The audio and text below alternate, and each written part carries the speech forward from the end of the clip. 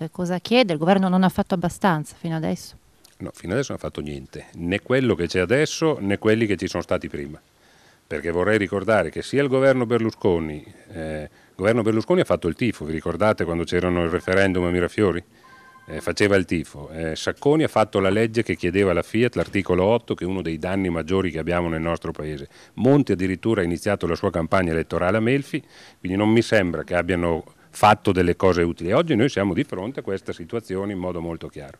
Questo governo per adesso ha fatto un po' di casino, dall'IMU ad altre cose, mi sembra che non stia affrontando i problemi del lavoro di questo paese, visto che le imprese rischiano di investire da altre parti, sta aumentando la disoccupazione.